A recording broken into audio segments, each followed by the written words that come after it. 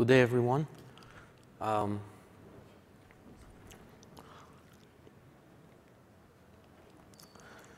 So I've been lucky to use OpenStack and operate and maintain for a while.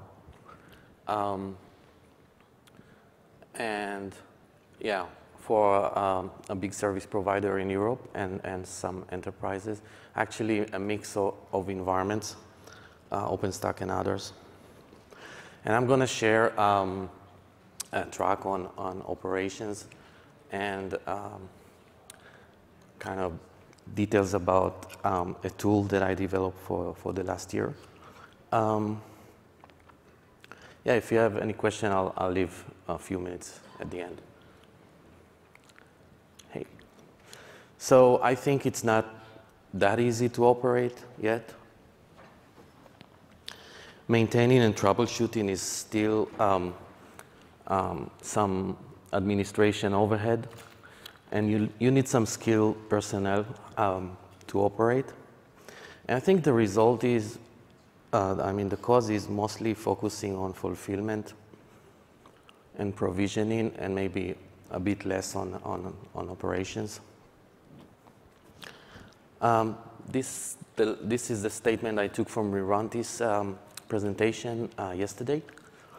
A great guy explained running 5,000 nodes.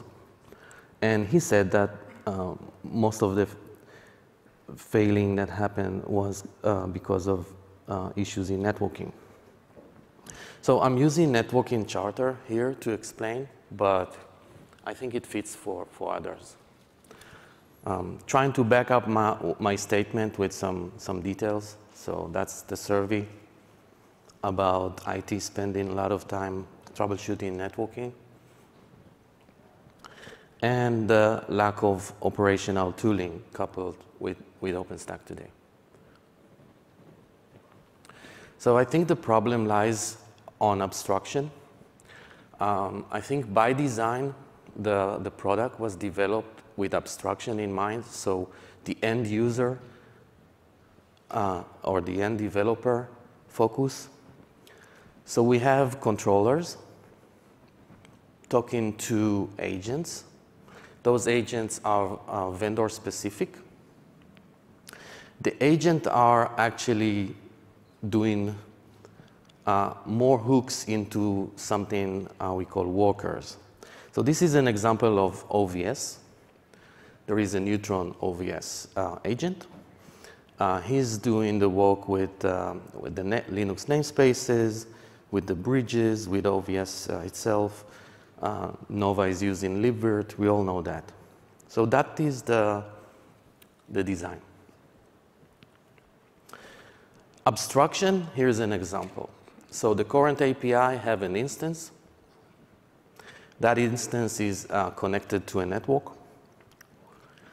There is a port attaching, for example, the instance to the network. And there is a router. And guess what? When you look at the network, the status is active. So this is a nice view for the end user. But I think operations, when they face issues on the network, they need more details, if you agree. So let's say you have a VM connected to a network, and that VM cannot communicate. So this is the stuff that we faced in reality for several reasons.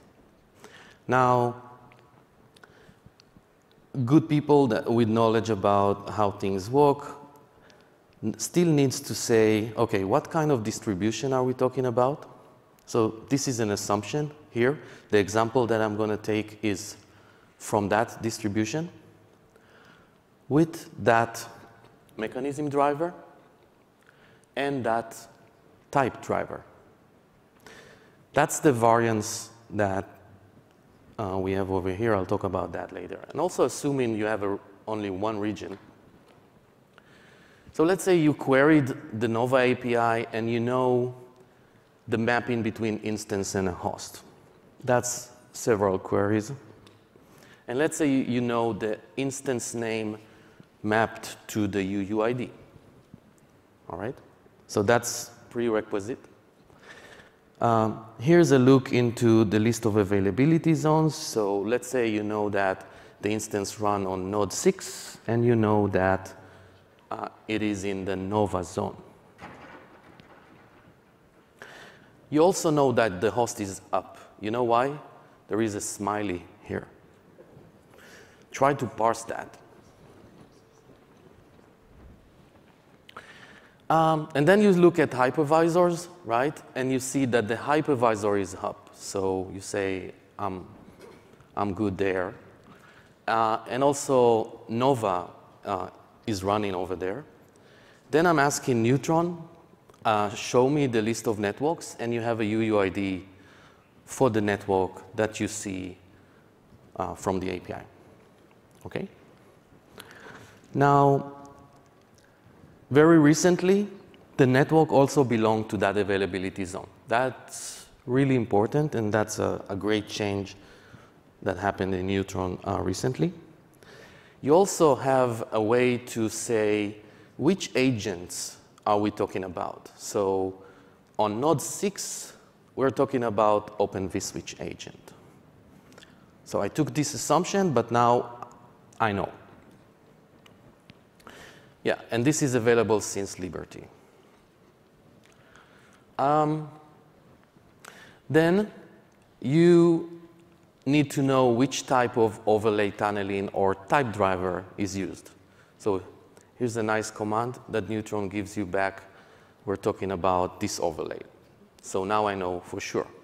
And also, I know that this network and this instance have some services running. So it's the DHCP service and a layer 3 service helping this network.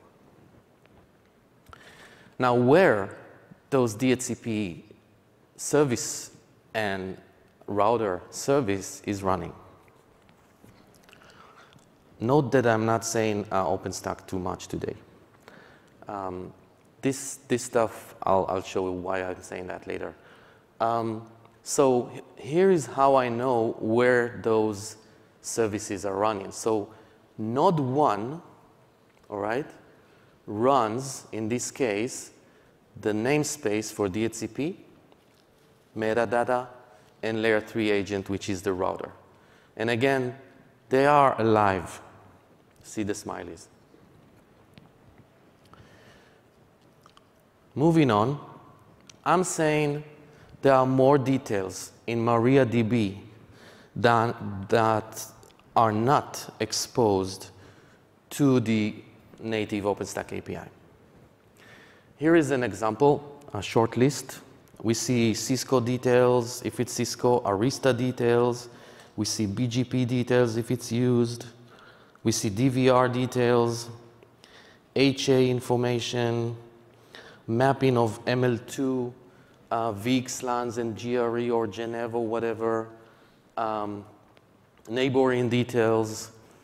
Vendors of Neutron are just pushing it into MariaDB because they have no other mean to expose it. That's a fact, right? And there is no, well, depending on the vendor might give you an API to get those details, that specific vendor, not OpenStack. Now, if you ask me this question, do you really need that? My experience, say yes.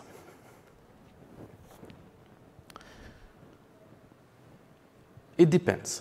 So sometimes it's so simple that maybe you can get away without it. But many times you do. So you're SSHing to node 6 where the instance is running. And why you do that? Because from my experience, database is not enough. Not enough information. Mostly real-time information. So SSHing to node 6 and asking libvirt the list of instances. By the way, that name that you see over here, is the libvirt name. It's not the Nova name. So let's say you know how to map it. That's what I said before. And let's say that you look into the XML of that instance, and you know that Nova created it, and the Nova name is VM200. That's the assumption that we said. We're talking about this VM, all right? So looking further into that XML, there is a section about the virtual NIC. So the virtual NIC of that VM is virt.io type. I'm going to skip the details of virt.io. I only have 40 minutes to talk about this stuff. And we have a MAC address assigned. That's cool. And I know we're talking about an interface name tap something, because that's the mechanism driver naming convention. And I'll show you others later. And there is a bridge, a Linux bridge with that name connected. All right? If you do ifconfig on a node, a hypervisor that is part of OpenStack, you'll find tons of those taps. Just tap there, tap there. Mapping the tap to the instance is inside libvirt XML files. All right? Then you look at the bridge, at the Linux bridge. Here's a command for the Linux mechanism, and here's the bridge name that you found in the XML, and here's two interfaces attached to this bridge. This interface is the tap interface of the instance, and this is a name for the bridge port attached to that instance. All right, so just like in a legacy switching environment, you have the PC and the port, that's the tap, and then you have the port on the switch. That's the QVB in this case, the bridge interface. Now, you ask yourself, okay, that's the port that OpenStack is talking about, the port of that instance. Awesome. I found what it means in operation, in reality. All right? And that's the port on the bridge. So actually, the port consists of two sides now. And you ask yourself, the bridge is up? Is it up? Is it running? Leave that thought for now, because I'm not going to talk about how you monitor this object, just about the fact that it's there and running, all right, for now. Then, because you learned that we're talking about the OVS mechanism driver, I'm learning about that, and I know that there is some OVS commands that I can use. Now I'm asking the OVS system, show me the data path inside OVS. And here I see some interesting stuff. I see QVO. See, it ends with FF2C, just like over here. So I got it. The bridge port is connected to the OVS port number 6. Port number 6 on OVS. And here's some details about packets going in. What comes next? So that's another abstraction from the port, that the OVS port number 6 is there. Now, looking deeper into the controller of OVS, this is a big list. You see something called integration bridge, BR-int. That's a common name, by the way. And you see that QVO port that I was just talking about getting something important called a tag. So a tag is the way the OVS system isolates one network, one customer from the other. Inside the OVS system, instances attached to same tag can communicate with each other. They are sitting on the same network. Different tags, different networks. All right? But now I know it's tag 1. And I see some overlay tunneling going on from this node, number 6, to some other places. I'm asking myself, where are those endpoints going? So there is a bridge running the tunneling. There is a bridge for VXLAN. There is a bridge called integration bridge for the instances themselves. And that's another representation of what OpenStack see as a port. Looking at MariaDB, you see a list that is important. Which VXLAN endpoint attached to which host, to which node. All right, so I know this IP is assigned to node number 1, this IP is assigned to node number 6 for the VXLAN overlay. All right? I'm assuming there is no routing in between. So you see the IP on the same network, not several hops away. Sometimes there are several hops away, and you need to find out how those are routing to each other. If you have a region, that's why I said region 1. If you have other regions, like one in New York, one in San Jose, guess what? There are more details here. Now, I'm looking into who on the host is holding that VXLAN endpoint.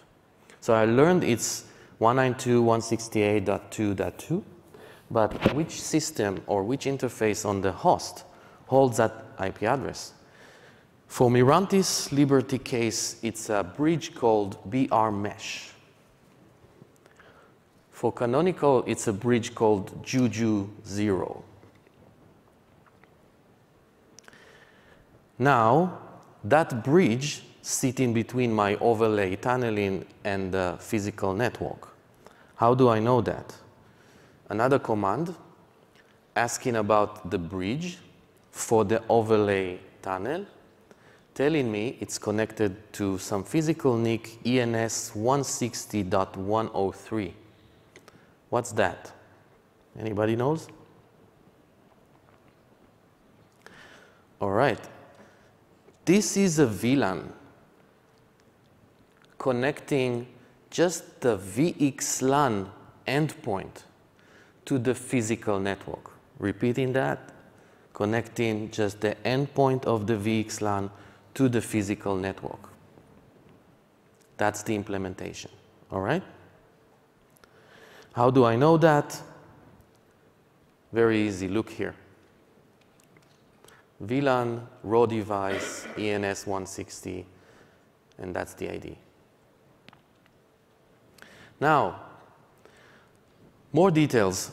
We left node 6 from that instance. Now, I'm thinking maybe this instance is not getting an IP address, for example. Now, where's the DHCP server?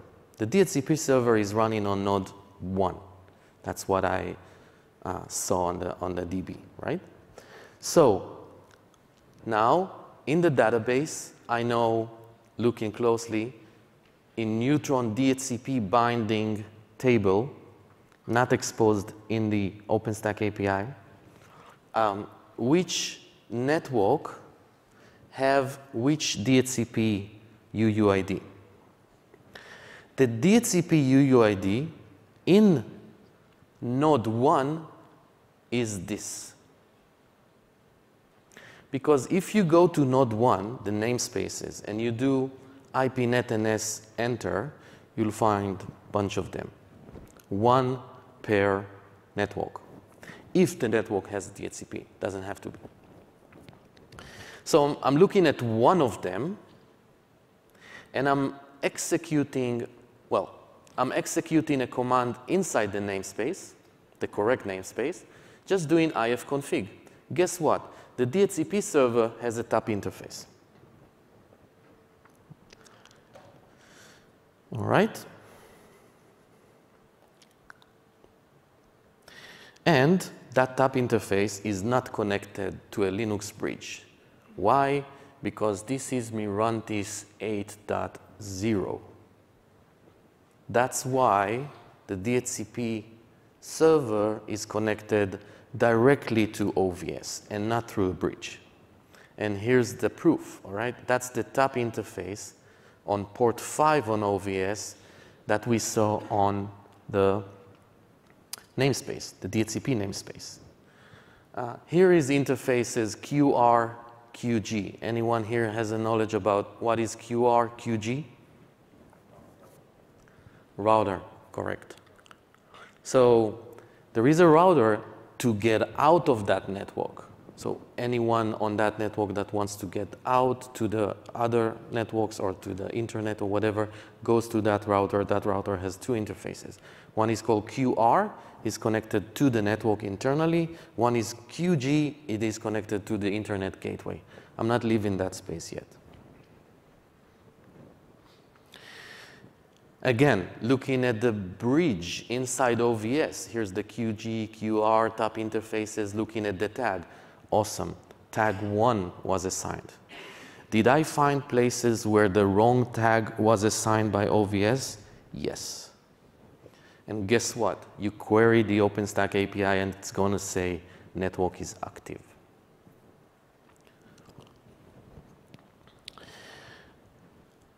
Because of abstraction. All right?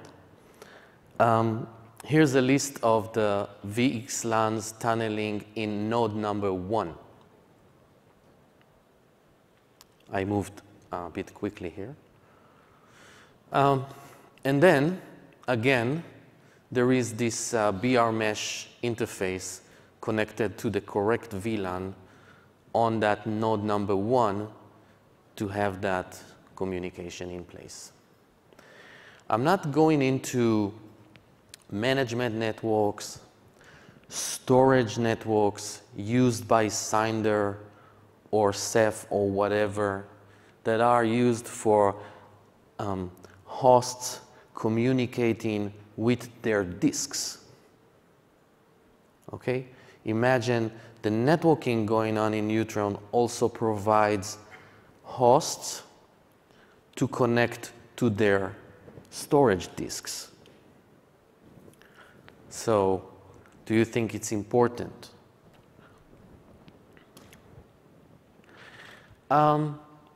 So, here's what I call virtual services. So, DHCP, router, firewall as a service, VPN as a service, you name it as a service, all the VNF stuff.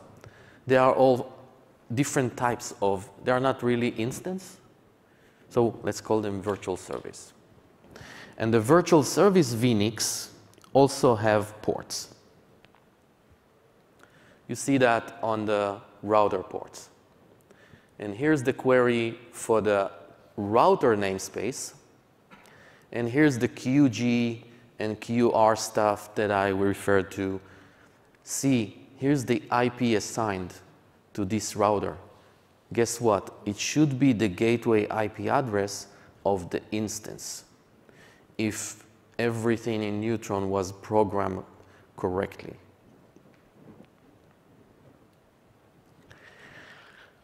And here's the integration bridge that I showed you before with the tags and everything.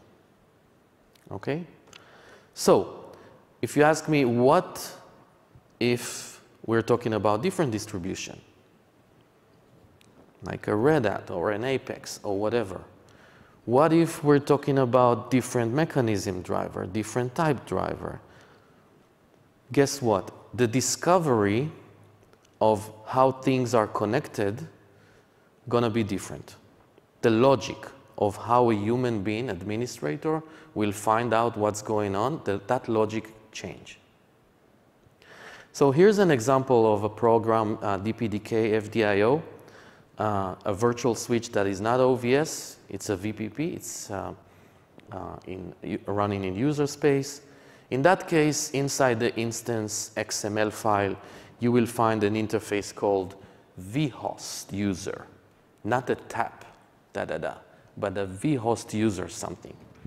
With a MAC address, with a type driver virt.io, maybe a couple of them, depends what this device is. And here's the command to map the virtual NIC on that particular virtual switch to the instance. Inside, the interface is named virtual Ethernet, something, something. Here's a command that shows you the bridge. It's not a Linux bridge. internally, it is called bridge domain 2. And here's the command to map, to show the interface and the packets coming in and out from the instance. Here's the bridge, and you see learning and some details about if that bridge is up in this mechanism driver. And here's the mapping to some physical interfaces. Here's 40 gig interfaces or whatever. And in this particular mechanism driver, you know where it is going out. Of course, I skipped all the tunneling stuff and VLAN stuff and all that. Just give the point here. So till now, we were just talking about one VM. Let's say your environment has more than that. All right? And let's say your environment has a feature called HA. What happens there?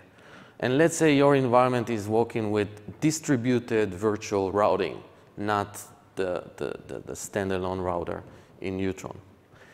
Guess what? Discovery time multiplies by number of VM, multiplies by number of, well, HA multiplied by 2, because there is a couple of them, a couple of DHCP servers backing up each other. One is active, the other is standby. You need to find which one is active. You need to go there and find. All right? So this is what I call discovery. And discovery is important, I think, because it's the baseline for troubleshooting. And post-discovery comes actually fixing the problem. And I'm coming back to why all this stuff is affecting the time spent for troubleshooting and maintenance.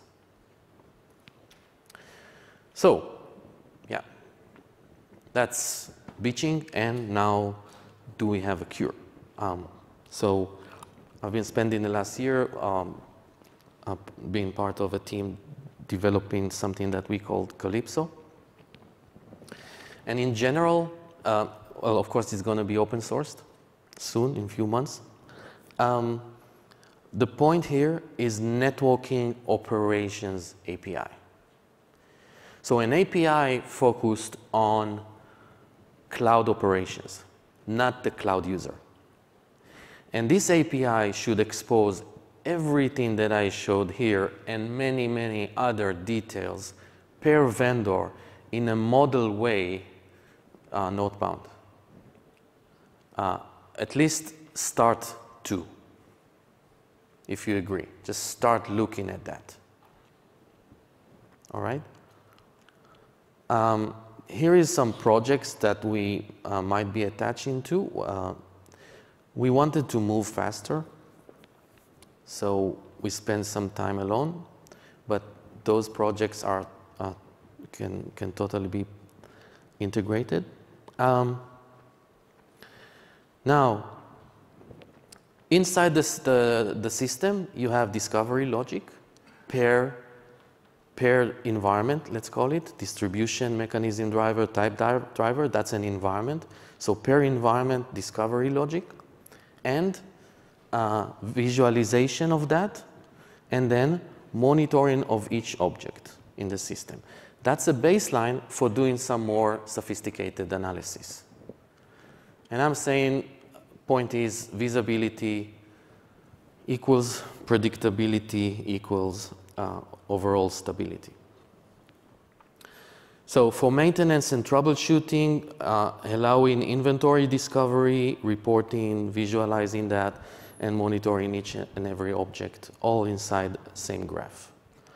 Here's the object model that we have. So we added this to what we think Operation API needs to have. It needs to have some kind of a virtual service like DHCP and others, virtual NICs, virtual connectors, because it's general, either a Linux bridge or other type of bridge. VMware might call it port groups, whatever. Virtual edge, the device that actually connects the physical to the virtual. Here's examples like Midonet, OVS, others. Physical NICs. Imagine, physical NIC is not in OpenStack API. overlay tunneling endpoint because it can be a VTAP, like a VXLAN endpoint, but there is a GRE endpoint, that is Geneva endpoint. So in general, let's call it overlay tunneling endpoint.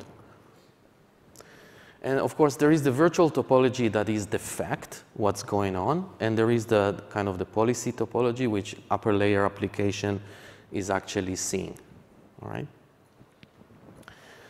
Here is it in the OpenStack model. So region, zones, host, and everything. You see where those sits, vServices in particular plugin, virtual NICs, one-to-one relationship with the network port that is part of a project. The host is running all those objects inside. I think it's very adaptive. We found that many vendors, actually we tried it against 12, have the same concepts. So it maps one-to-one. There is always a bridge. Call it da-da-da-da-da, something. And it does what it needs to be done, because we didn't invent the wheel here. So Calypso Discovery has pair environment scanning logic with hooks into OpenStack API, OpenStack database, and command line. We don't want to do that. Priority 1, we want API. Priority 2, we go to the database. Priority 3, we go to the command line. If we get the data that we need from the first one, we're fine. I think it will take time for things to move into API, right? Then we have links analysis, analyzing which object is connected to which object based on the discovery. And then we have something for the UI called clicks, and it is focal point equal links. So which focal point are you interested in equals what would you see on the screen. Then this environment is dynamic. One big environment that I worked on in our WebEx operation based on Mirantis, because of CLI parsing and database, mostly CLI parsing, and because the data was missing today, initial scanning took us like 17 minutes. We couldn't help it. It's all about SSH parsing and stuff. We want to get it from API and trim that to seconds. Of course, we need that operations API. But let's call it first install, first discovery, then changes. So how do I take changes? We have listeners per environment. Believe it or not, the messages in different environment varies. So we have listener to the RabbitMQ message bus of OpenStack, getting those changes going on, and based on those changes, updating the inventory in real time, or maybe doing an object scan. So not scan everything again, but just a particular object to find what changed, like maybe just the instance name or things like that. Then we integrated our monitoring module with Sensu. So we chose Sensu as the framework, and we have Sensu client on each and every host. We can configure that for you. When I say configure, monitoring needs a lot of configuration. It's not just putting stuff there. Like, for example, you want to do a ping from a certain source IP address to a certain destination IP address to see if it works. The detail of which IP address to which IP address is from the inventory. So we take stuff from the inventory, pushing it into Sensu checks. There's a lot of details there, all right? We wrote 10 different Sensu checks for our 10 different virtual objects that we discover in the system. Sensu is giving this back to us. We wrote 10 different Sensu handlers. The Sensu handlers in Calypso are pushing the result in real time to the Calypso inventory. So now you have not just details and topology and like dependency model, but also status, all right? It's up, it's down, working or not, okay? We have an interface port into time series database giving you information about, okay, how was my topology and health last Thursday and compare to today. Finally, visualization was a big part. We investigated, we found a really cool algorithm to illustrate the model of clicks and links that we have in the system and do it intuitive and in real time. Here, all our modules are container-based. So last time I checked, installing Calypso is 10 minutes. Pulling from Docker Hub and running each and every container. Discovery, monitoring, our database is based on Mongo. We have an API, that's the operation API offer that we can start with, the UI and the bus. Once we have an agent for operations API, you can simply take our image over here and use it right now as an agent. We're going to save all the SSHing and stuff. Here is what we tested against, all right? A big list of distributions and mechanism driver. Some in QA phase. If you don't see the variance, it just means we didn't test it. This proved us that our model fits and we can gather the data. Multi-environment, you might look at other systems that are not OpenStack. We also have a mapping for that to container-based, bare metal, and even VMware. I want to move into a video to show you how the system looks like.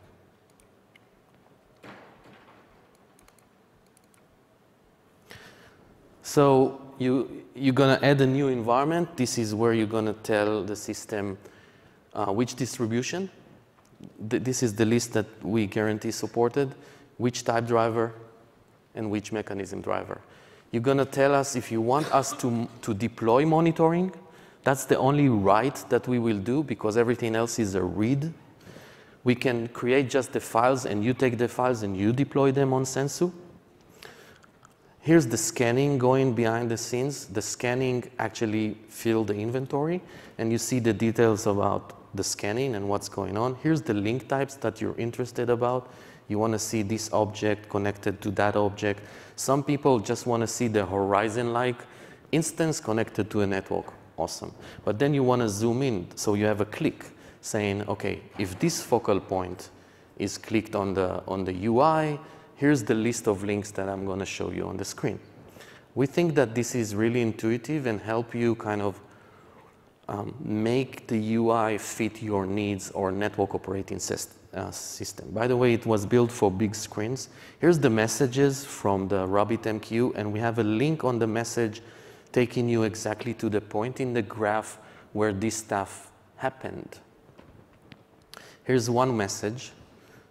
We have the body for you that you can take a look. Here's a stratoscale environment. It's not really OpenStack.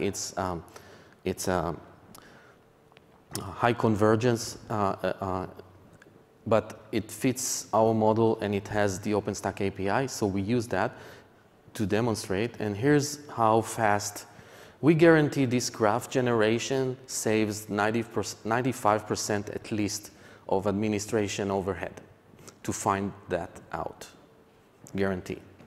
So this click took us to this bridge, for example, and here, I'm sorry, it was built for a big screen, and that algorithm has a big line between objects. I can make it smaller with our JS algorithm.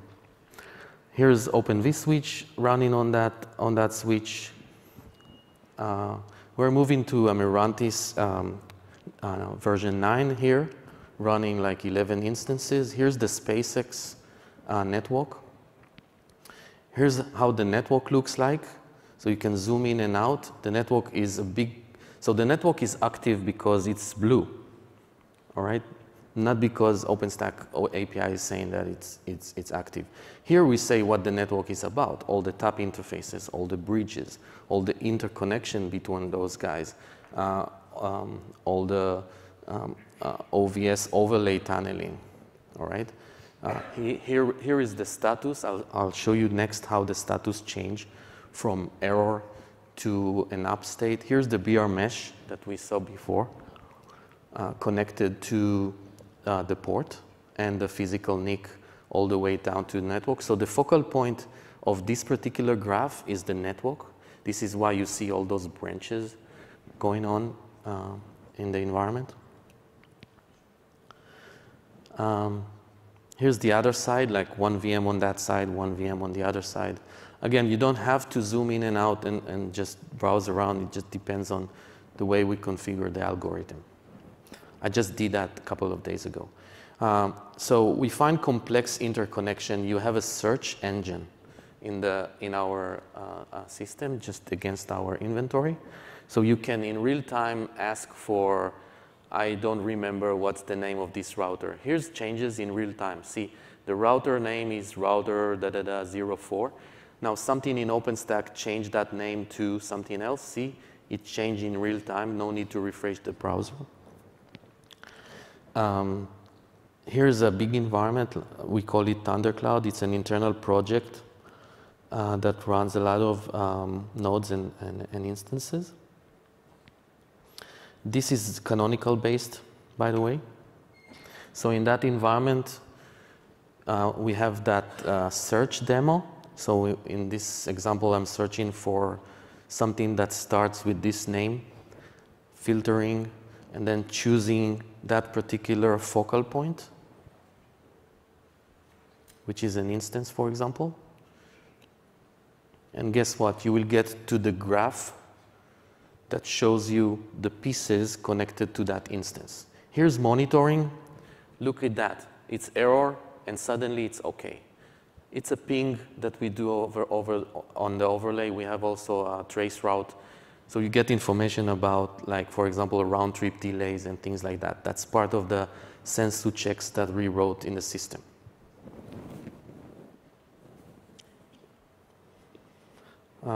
You've seen that before. Here is an example of analysis. So let me stop here for really just a second here. So just to prove a point, we ran some statistic collection using collectd, just like the other guy just explained before, and logstash as well, sending packets from a certain mechanism driver to a big data environment. This environment analyzed the packets for something that we call throughput per session.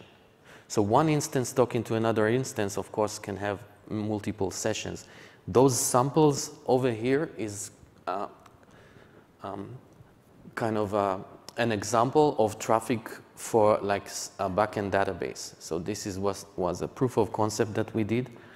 And the result of this traffic, like average throughput over time, come on, please continue.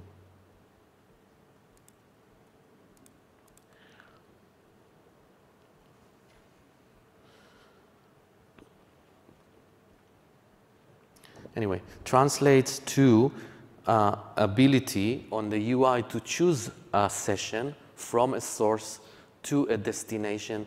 And here's the graph that we have to show the total throughput over time from this source to this destination. Here we're using MAC address, but we have the context of mapping that to instance name, of course. That's it. Thank you very much. Any questions? I can take some questions if you have. Yeah, awesome. Just a quick question. Yeah. On that last graph, yeah. you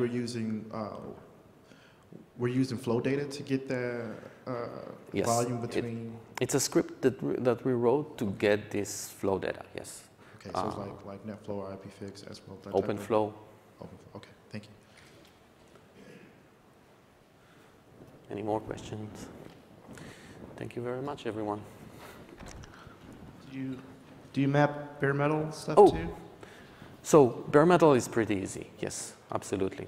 And there's no value there. I mean, we have the networking management systems that can do that. It's just the point between the end of the virtual side, the physical NIC, and then other systems handling like leaf and spine things, giving us this data, yes, no problem.